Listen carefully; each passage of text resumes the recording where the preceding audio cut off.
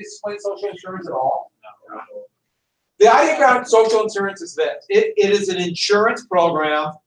So literally you have to pay into it to get it. And the only way to pay into it is to work. And the idea is, since most people barely make enough to live and have any extra at all, they usually don't have very much in savings. It's hard for them to accumulate any. So the idea is, if every worker pays into it, then there'll be enough to provide pensions for every worker when they retire. If individuals do it, there'll be a significant number of people who will not have enough money for a pension. And that's part of the reason why the poverty rate amongst the elderly was at 90% in the Great Depression. And so, social insurance. And so that's how insurance functions. When you work, you pay for me to be retired. That's why you must have 2 to 3 jobs, because I want to live a life of luxury and ease, right? I've earned it, right? Right? And then when you retire, the current workers will pay for your retirement. And it's paid through a tax. It's not a big pension. The township plan was going to be a huge pension. This was only going to be enough to get you just over the poverty line. Then hopefully you'd have savings and maybe a pension from your job, which is pretty rare now. But the idea of those 3 things would give you enough to have a good retirement. And so I have a job where I have a pension from working, so that's part of my pay is retirement pension, and I have Social Security. That is a good hunk of my planned retirement down the road. And still for a few minutes at least. And yes. What was the life expectancy back then? Well, we'll get to the life expectancy because that's actually a good question. Because for someone of that age, about 47. But I'll explain it. And the retirement age is 65. So let's get to the law, and then we'll come back to it. No. Is that really? Think about it for a second. Is that how they figure life expectancy? So let's get to this real quick. Originally, it's going to be $15 a month on average. The actual first check was $22.53, which I think is kind of funny. I just thought that was interesting. It wasn't enough, remember, to give you this huge income or match your total income in retirement. It's supposed to be enough to get your retirement, and you have to work. They have a mathematical formula to figure it out, and they take your average of your last 30 years of employment, and so you work 35, they take the last 30, or whatever it might be. They come up with an average, and then they'll use that to figure out your pension. And it's not, and do get this down, everybody gets it. If you work, you get Social Security. If you work, or you have a spouse or parent who works, you get Social Security. Yes, unless you're an adult. And the thing about it is that everybody gets it, but somebody who makes today $50,000 a year, so around the median salary, you don't make that much less than somebody. Your pension is not that much less than somebody who makes $50 million. So it doesn't go up significantly with that. But it's a little bit higher the more money you make, but not that much, the way they do the formula. But everybody gets it. And that was Roosevelt's plan. When it was first being proposed, it's kind of a counter to the Townshend plans. Townshend is Revolutionary War stuff. Townsend plans. They wanted it just to be means tested. And so only for poor and working class people they would get it, but wealthier people wouldn't. And Roosevelt realized 2 things. First off, you have to create a whole bureaucracy to figure out who gets it and who doesn't. That's expensive and it creates resentments. And if everyone gets it, no politician would ever have the guts to get rid of it down the road. Because he knew believers in conservative economics will want to get rid of Social Security as soon as they can get rid of it, which is the way it is today. Soon as, if they could do it, they would get rid of it.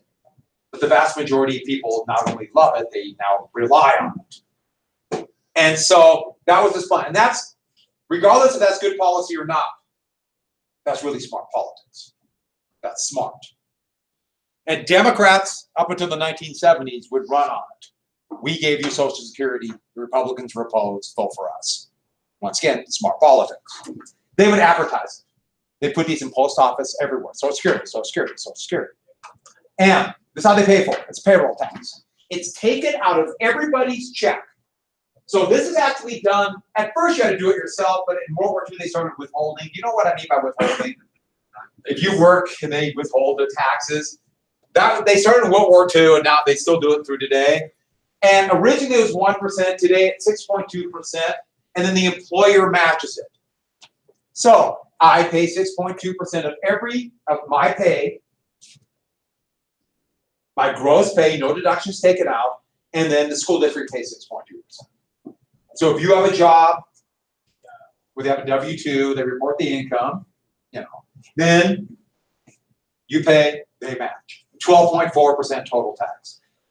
At first, it didn't apply to, let's say, agricultural workers or self-employed, but eventually that would happen in the 1950s. And so if you're self-employed, you got to pay the whole tax, 12.4%. It's pretty good sized tax, but then again, you get the pension when you retire. And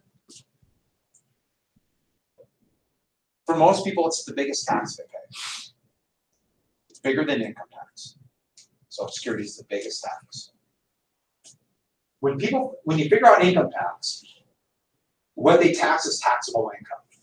And there are various ways you can deduct from your taxable income. That's what accountants do, or CPAs. They figure out what to deduct. And it's really complex. Social Security, right off the top. And one more thing, it's capped. So not all income is taxed. You get to a certain point in income above that point would not be taxed. Today it's about $127,000. All income up to $127,000 not taxed. But any income that somebody makes over, that's not taxed. Did I say that wrong?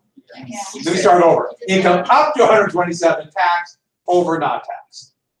So if you make the median salary or about $50,000 a year, all of that's taxed.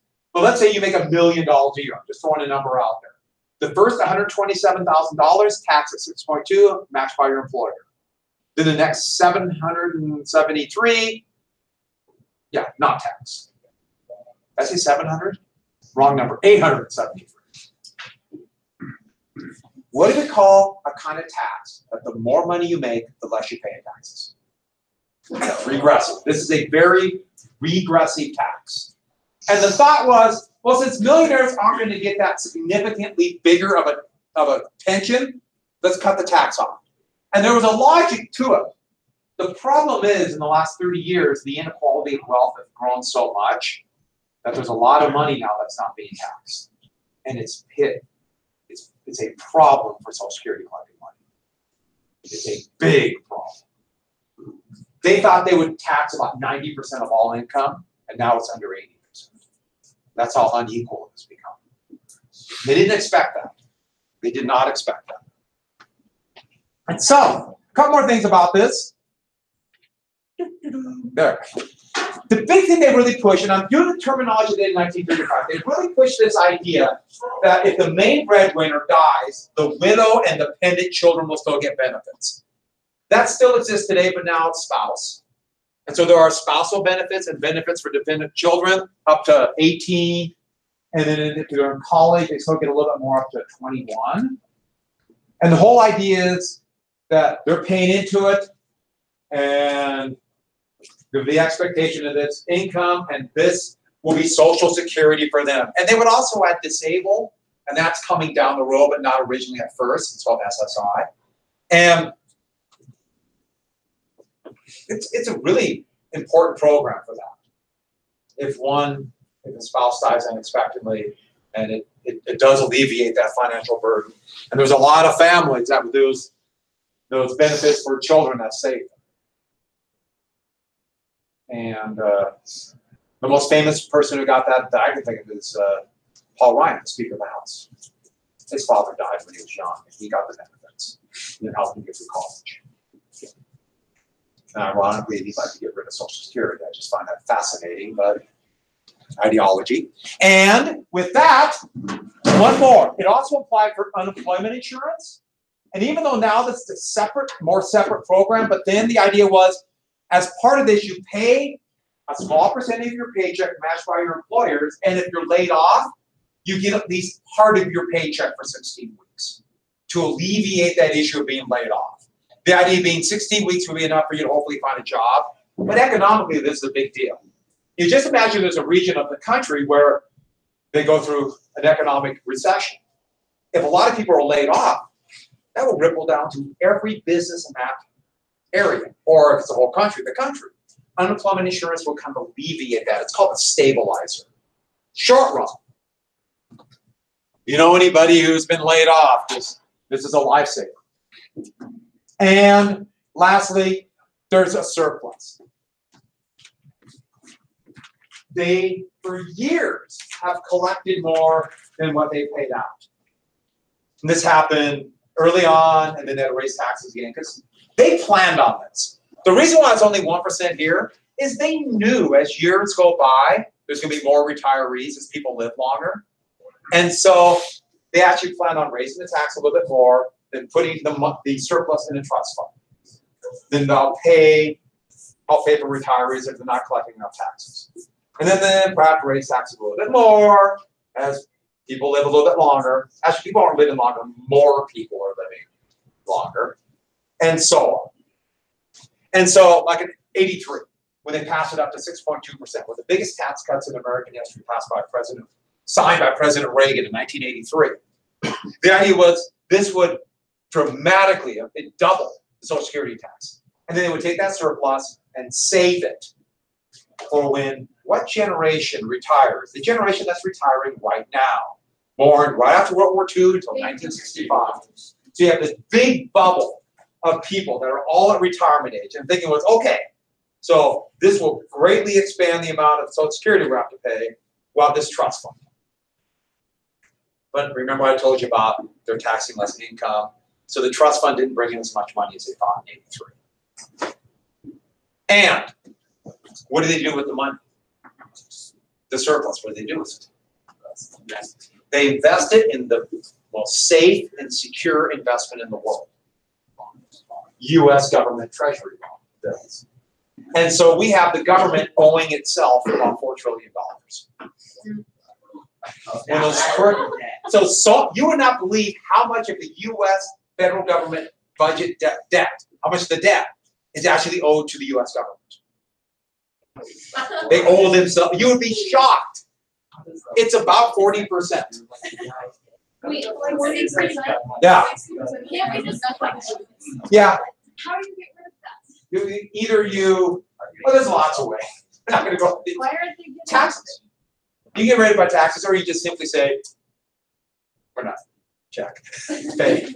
There's actually a very, or they could mint $1 trillion coin. Do something like that. They could do that. There's all kinds of fun stuff we could do.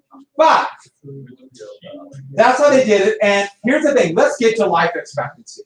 Because one of these people says, well, what was the life expectancy? He said it was about 47 for somebody alive at that time. No, wait a second, 47. And the retirement age was 65. And people go, see, people aren't even living to retirement. But now they are. In fact, this is one of the arguments that people have to get rid of Social Security. See, people are living well past 47. So if they're retired, we have to pay for them. Now, here's the thing about life expectancy. So I did put that chart in here because here's life expectancy. So when you're born, that's life expectancy. By the way, you catch what that is? Spanish flu. That's pretty amazing, isn't it? So, 1900, life expectancy 47. 2000, life expectancy about 78. Now it is 79, but it's going down. Life expectancy has dropped a lot in the last 2 years. Like as in 2 years in a row, like, ooh, what's going on? Probably a combination of poverty and the opioid epidemic, which is so much worse than what people realize. Because so much shit happens kind of under where people want to look. But does that mean that people got to 47 and then died? No, there was you were alive, right? Some people die younger. Its infant mortality was so high. It wasn't that people weren't, once it got to about, or wasn't that people were dying at 47 or not living that long. It was that, exactly, so many people didn't make it to 1. That's the issue. So that drug the whole thing down. It's actually pretty amazing. If you got to 60 in 1900, you didn't live, you lived about this, not much shorter or almost the same years as today. Just had to get to 60. Let me rephrase that, you had to get to 1. Then you actually get 6. And that combined with not only that, but how deadly childbirth was. You get rid of those 2 things and life expectancy. The big thing was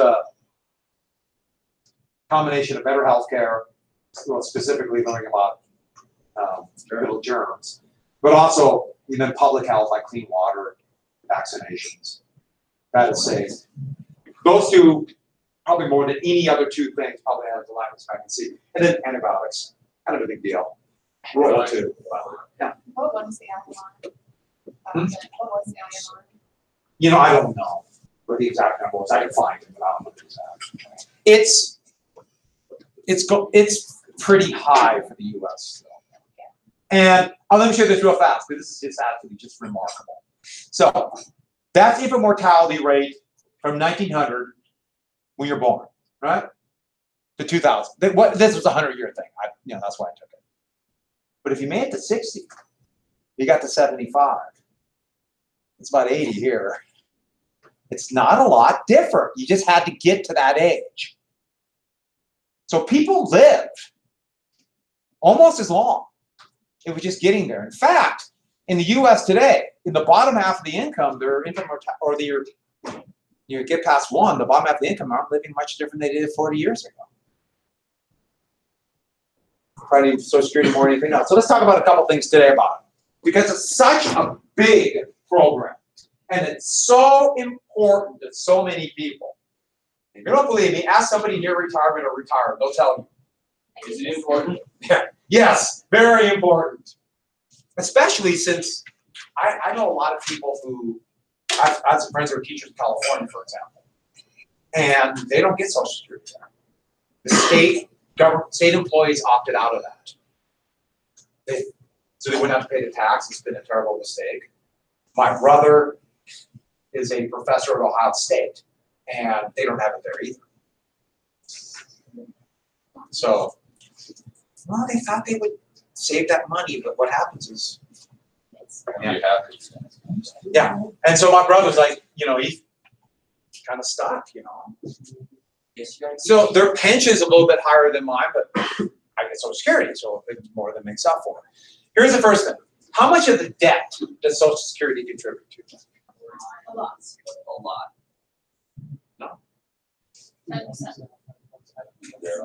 By law, Social Security cannot go into debt. It can't go into debt. It cannot contribute to the federal debt. If they don't have enough money in their trust funds or tax revenues, they have to cut benefits.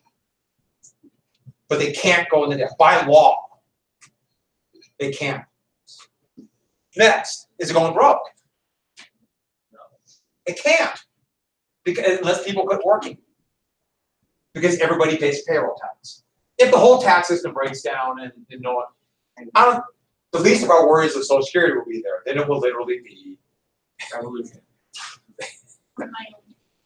Mad Max. Next. And solvency means will pay its total amount due if the economy remains the way it is now, okay. They say by the middle, somewhere between 2030 and 2040, it will begin to run out of money, and they'll have to drop benefits down drop them down about 20%. Still pretty significant. Average benefits about $1,600 a month. Remember, it's just supposed to be above the poverty line, so 20% is a lot of money. Down to about $1,400. Yeah. Solvency means able to make your payments, and they won't be able to make their total payments, so they should have to cut. But this means if we have really good economy, they'll collect so much money in taxes that you have nothing to worry about. Or if they get rid of the cap, Social Security will never have a financial problem for as long as My life and your life. If they get rid of the cap. You get rid of the cap and tax all income. But that's my. Good. Well, you know, for years, both political parties talked about cutting it. The Republicans, their hierarchy still would like to get rid of it, at least cut it.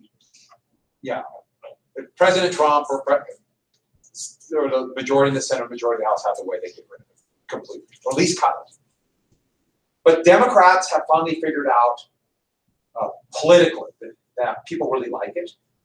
No, really. They really like it, and so they're actually talking about more and more even expanding. So politically, that we can argue whether or not it's good or bad, but that's kind of the politics of it. So Republicans and Democrats is No, this is a Republican program. So Democratic program. The Republicans have never really liked this. okay, I was just. But Democrats were, like President Clinton, President Obama, economically were pretty conservative, economically, and they are now. But Democrats have moved more liberal economically, which I'll tell you about that on Wednesday. Yeah. So government workers, the Senate, the House, like representatives of the Senate and the House and the President, after they get Social Security? Sure. They get Social Security and they get a pension from work. Yeah. So then why do they want to cut Social Security? Well, part of it is it goes against trickle-down economics, goes against social Darwinism, and they might have enough money they don't need it. And so, one more thing, I was looking at life expectancy charts and I found this, and this one just fascinated me, so I thought I'd show you. Here, the red line is life expectancy. Down below is the cost per capita, per person for healthcare. And the US is well over $9,000 per person per year. That's not right. These are all the other industrialized countries, and this is their life expectancy, 84, and so on. And this is their healthcare. And that really, I knew it was this way, but wow. Huh? Yeah. So, Japan or Spain is 83 and pays less than a third per person for healthcare. That kind of blew me away. I knew it was a lot, but when you see it like that, and since I saw that chart, I thought I'd put that up for you. But heck, the United States has a lower life expectancy than a lot of countries that are not even industrialized, like Costa Rica. Why? And soon the U.S. is going to be lower than Mexico. Yeah. I usually ask why is it like that? We've got a lot of poverty. We don't have any programs for poverty. And For the poverty. healthcare prices. We have really expensive health care. People make a lot of money off of it. And the opioid crisis is here really hard too. But that's actually before that opioid crisis begins. Yeah, that blew me away when Mexico will soon have a higher life expectancy. Because Mexico's a lot poorer country than the United States. And let's just jump right to this. So, second last of the second New Deal is a big deal. The Wagner Act. And the Wagner Act would be for labor unions. And if workers, now remember, one thing about labor unions, what does that do to wages? Yeah. Labor unions get higher wages. Now there might be some, you gotta pay some dues and a few other things, but they get higher wages. And if the workers vote, and the law says literally if they get 1 over 50% or greater, they recognize the union. And that's how the law reads. And I know that's the majority. But the law literally reads 1 over 50%. I just always fascinates me why they do that, so I put that up there. And the company must recognize the union, and then the union can collectively bargain. And remember economies of scale. One worker, it's really hard to negotiate higher wages. But if they all come together, then they negotiate. We just saw that in West Virginia, where all the teachers went on strike. And not that they got a huge wage, but they got combined health benefits and a 5% wage, and they won. And if companies, and it's illegal for companies to try to intimidate workers or fire them, and if that does happen, they can take their case to the National Labor Relations Board. And they can rule whether or not the company tried to intimidate them or fire them or trying to start a union. Now, The thing about this is, it's regulatory, appointed by the president. If the president is relatively pro-labor, you might put people in there that'd be pretty open to helping labor unions form. If they're anti-labor unions, they want the higher wages, they'll put people that might not be so open to that. Yes? What is Trump? What is Trump? And Very anti-labor, extreme, exceedingly. One of the most in history. One of the most in history. I mean, one of the most in modern history. And there's been some pretty anti-labor presidents. Obama was middle of the road because he was middle of the road on about everything. Your President Bush was anti-labor. Clinton, middle of the road. You know, Bush, Reagan, anti. Clinton or Carter, pretty pro. Go back. Roosevelt realized that if he gets the union, they get higher wages and give him credit, he's got their vote. Labor union members voted overwhelmingly Democratic because of this up until the 1970s. Overwhelmingly. We'll get to the 70s, how things changed. Because the Democratic Party represented the party that brought them a better life. Now, I know it might be more complex than that, but they were very effective at pushing that argument. And if you know anything about politics in the 1970s, boy, did the Democrats blow that one. So, the next big law. So we're going to come back to the, on Wednesday, just one more thing about because we got to talk about rolled up unions here. The Wealth Tax Act. And the Wealth Tax Act would be progressive income tax and also an estate tax. A tax on very large estates. Part of the reason for this dramatic increase was FDR was mad. He's still mad about the Wall Street pooch. He's still mad. And he figures, what's the best way to get those people? Take their money. And so he wanted this tax rate. And these are marginal tax rates. So remember the Mellon tax cuts of the 20s? So tax rate about 27% for the very highest. For the New Deal, eventually up to 79. During World War II, 94. In the 50s, 91. It wasn't JFK, actually it was passing LBJ, but whatever. And here, where we get more conservative economics, eventually go down to 28. Today, it's about 35, so it's a little bit more. Right now, right this moment. A lot lower tax rates now than what it was. And to show what marginal tax rates are, here's a chart. I know you want to see all the tax rates. This is just not 2013 on. So this will all be on the test, so have this all memorized. all 68. What? So let's get to the Wealth Tax Act. Here we go. And these are all the rates. The vast majority of people were here, almost everybody, and they paid 4% for $4,000. So if you made between $0 and $4,000, you paid 4%. If you made $5,000 a year, right? For the first $4,000, you paid 4%. For the next $1,000, you paid 8%.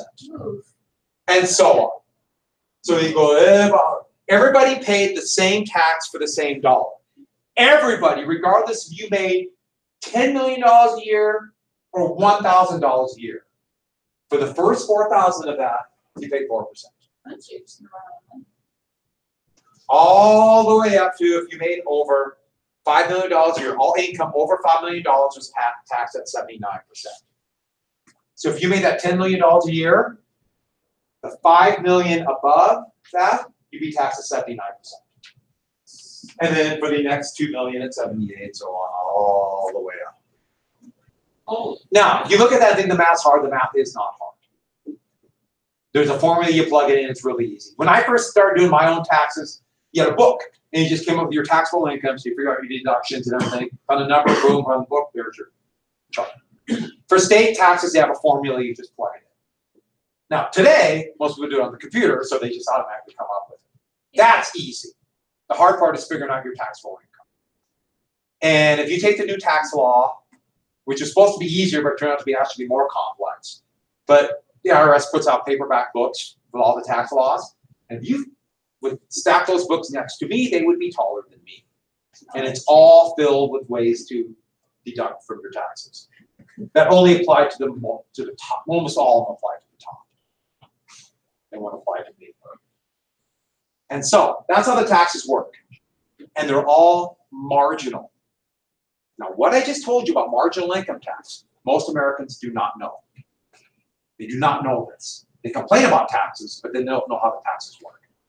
Now, I have some sympathy because people are busy, it's hard work, but still, I am going to present this to you in a very easy to follow way. Are you happy? No. Yes. It's not good. By the way, you want to see World War II? Yeah. World War II taxes. Here we go. Oh, 94. $200,000. Let's go to the best economic time in our history. Let's go find 1962. That sounds like a good year? Yeah. Who remembers those heady days of 62? Yes. 91. Oh, very. I mean, goes What's today? 35 or 36.5. For the highest. And only about 5 rates, I'm sorry, 5 brackets. Wait, But- so Wait, if can you you're scroll you're filed separately, it's 91% for 200,000. Because it would be both your incomes combined. Yeah. Yeah, Married I'm filed jointly. Yes, I'm aware. Yeah. It's a little bit different today, the way they figure out separately per head of household. It's kind of, it's a, It's complicated. but let's get to this. Let's do the math easy, so we'll make sure we understand marginal income tax. If you're not sure, here is my tax code for Parklandia. And what are you paid in? Partridges, of course, yes. Not the bird, but you can, but we're on the partridge-based system. So you can go to any bank and get partridges for it. I want 0 to 10,000, you're taxed at 0%. No tax for that. Okay, everyone get that? 10,000 to 20,000, you're taxed at 10%. So this is my country. You're all part of it. 20,000 and above, you're taxed at 20%. That's my 3 tax rates. Easy, right? So let's say you make 5,000 partridges a year. How much are you taxed? 0. Let's say you make 15,000 partridges. How much tax do you pay? 10%. Of what? Of 5,000. Of 5,000. For the first $10,000 of that, you pay no taxes. For the next 5,000, you pay 10%, which is how much? $500. So let's say you make 100,000 partridges a year. How much you pay? 10% of 10,000. For the first 10,000, how much you pay? For the next 10,000, how much you pay? 10%, which is how much? 1,000. And then how much left do you have taxed? 80,000 at 20%. How much tax is that? 80,000, 20%. That's 10%. 2,000. Oh, Your total tax, 17,000. out of 100,000? Yeah. That's not Well, so nobody pays the total 20%. It's not like you're above $20,000, you pay 20%. No, it's marginal. Everybody pays the same tax for the same dollar. So everybody, regardless of your income, that first $10,000 is not taxed. Everybody. So if you made 1 million partridges a year, which I don't know if I'm going to allow that. But if you do, you still the first 10,000. And the reason they do marginal is this. Let's say this was like 20% for the entire thing if it made over 20,000. Let's say you made $19,000 a year and you got a raise. You're like, God, I got a $2,000 raise. Ooh, I'll be paying a lot more in taxes, won't I? Won't that be a disincentive? But if it's marginal, there's no disincentive. You're only paying 20% reward. Yeah, for over that amount. Now, why do they have a tax code like this? And the big reason is this. It does a lot of things economically. A lot of things. Now, this is liberal economic idea, even though it did happen. So, it does boost wages. It also boosts investment. Hey, would you pay yourself $1 million a year and have it all taxed away? Wouldn't it be an incentive to put more money in your business, to invest? And if this then therefore limits the amount of extra money with people on top, it will stymie bubbles. You know what I mean by stymie? I don't know why I use the word stymie. I just wanted to use stymie. Make it more difficult to have a speculative bubble. Because you won't have as much extra income to speculate with. It'll be taxed away. Now, I know, if you're on the top and have that taxed away, you might be saying, wait a second, that's wrong. But remember, economic policy is not for them. Technically, it's for everybody. Or maybe it is for them. I don't know. It depends. Depends on who you are. But that's the idea here. And you saw this, what happened. With the tax rates that high, wages for almost everybody went up. In fact, wages for everybody went up. The biggest wage increase in history was in the 50s and 60s when the tax rate was at 91%, the highest tax rate. In the 1980s, when they had a dramatic cut by 86 down to 28%, within a year, the first bubblings of a speculative bubble, the first bubblings. So, we're not going to go through that whole thing here. Let's get to the last of the biggie. This is the biggest of all the Second New Deal programs, the WPA. This huge public works program. The other programs were not big enough. There's still the problem of unemployment. This will provide jobs to millions of people. You see all these those are counties. In 1936 alone, each of those counties had at least one brand new school built. Just school built by the WPA. See Lewis and Clark County down there? No. That's just 1936 alone. It's going to build roads, bridges, canals. Yeah. The school was built in it. You know, that I don't know, and I actually tried to find. It's a school in Lewis and Clark County, and I don't know. There are a couple schools in this. Was it Central? It was Central? Capital. I think it might actually be Jefferson, but I'm not sure. Because I think Central's older than Central's older than that, and so is Hawthorne. Okay, so I have a little bit left to finish tomorrow on this. Actually, we'll do it. We'll do this on Wednesday, right? Tomorrow. So, hey, good luck on the test tomorrow. Do your best. Don't break your ankle and tear all the ligaments in your ankle the night before you take the ACT test. I'm just throwing that out there. Just some friendly advice. Yes. Yeah, I know. You think it's a good plan. Yeah. Well, I'm going to talk to him, so I'll tell you. What did it ask you? I don't even know the speakers. I'm going to triple jump. Oh, so you might land on the end, so be careful landing. Your brother, did you say Ohio State? Yeah. That's really cool. My mom went to Ohio State. Oh, really? Big Buckeye. Yeah. Yeah, my brother's an economics professor. So We'll do it tomorrow after the dentist. Yeah. Yes. Thanks for the warning. All right, it's 7 critical, right? Okay. If my we all thought there's 60 on the national. Oh, most of it are people in the United States. So either banks in the U.S. So the U.S.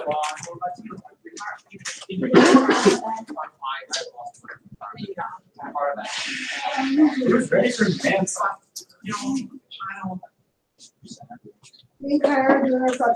Some other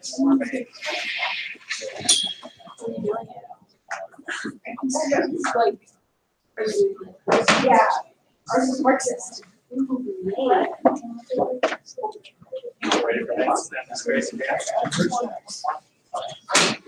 There's a video of him talking to the cops and he's dancing. Oh, no. It's a video of him in court where he's defending himself and it's like scrambling vegetables.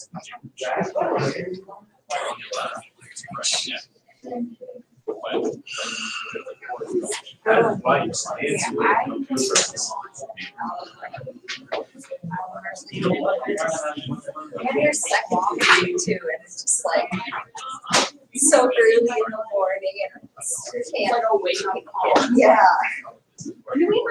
Actually, I'll probably ask the Manson. I don't know. He's whack. Guys, we're doing spring break assignments. By choice. What they would do is, I was told this this week, so I'm yeah, not worried about it. his typewriter goes from one side and B to the switching one side. If he gets They know stuck, busy are. and then he switches to the other side and he can't detect it, he's stuck, and then he's stuck. He's basically stuck. I mean, he's still a warlord, but he's trying to. You lost your keys when you came back. I'm not, I have to be like, working Oh, it was or, I'm actually, I work for someone else.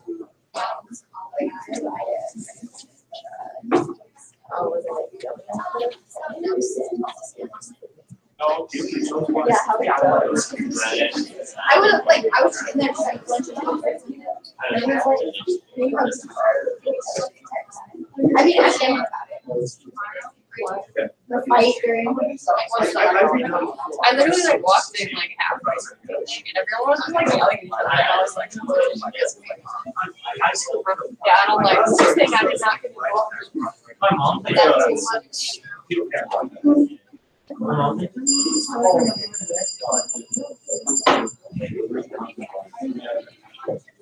yeah. And you have to explain. Up to no good? Like what you do. And then too, when you get 2,500, you get. Like, Shelby, so I just moved. What's fun? How she's making. So when are you bringing this down? I'm excited for this. One like day off, I'm sorry. So if you did not do, what did you buy me? I got like this vintage Van Halen shirt. Yes. I approve, great. Did I tell you about the Van Halen concert I saw in 1986? No, 1980. I'm old, remember? At the Metro. Yeah. 1980. Yeah. Sammy Hagar had just joined it, and I didn't really like Sammy Hagar. She can be the worst. Who? Well, yeah. No, he could be worse. That's the bad part. Yeah, 1980, the Metro, 10,000 people. That was all Metallica. Did you like pass out?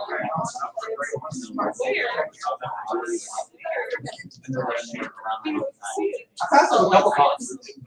I don't want to say which one's the name. What's the best of all time? That was the best concert event. Oh, Paul McCartney. Not even. Best thing I've ever seen. Not even, Not even a competition. no, Question. it was amazing. What do you? And then the Paul McCartney ones were the best. Really.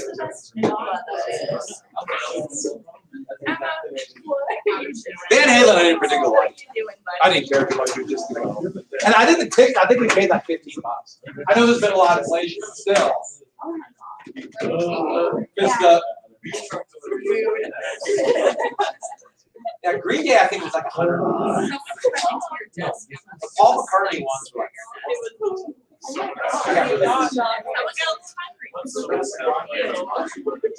Oh, Green.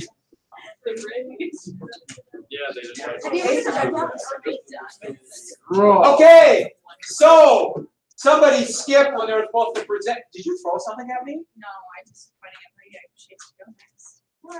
Oh, You didn't finish. and the other thing is this: if you did not dress up, you owe me this week. Somebody tomorrow. What are you bringing us? Pizza. I'm gonna just read it and then you have it. Yeah, then I'll have the pizza and I'll take a bite out of each slice and then I'll let you guys have the rest. It's gonna be 20 style pizza, so it's gonna be, what did we say? Oh, it's sugar babies Yep. And Starburst. and Starburst. Sugar babies and Starburst. That's what they used to eat in the old country. And so if you did not, and then what do you, and you're coming 1920 style Jello. Oh my god. It has to be something from the 20s. Spam. All right, so Connie, you wanna go first? Famous spam pudding. Let me rephrase that. You want it first? And then we gotta talk a little bit about Manson. And the thing about Manson is, I still haven't decided what we're gonna do. I'm gonna check the timing out. But we are gonna watch a fantastic movie on Manson, but I'm trying to decide if we have time to show one other thing. We talked about that after school special. It's like the teacher starts a cult with kids. No, not the wave. That was good. The thing about Manson is to really understand what goes on. Oh, we're still recording. It's kind of a big deal to show that summer of '67, so people know why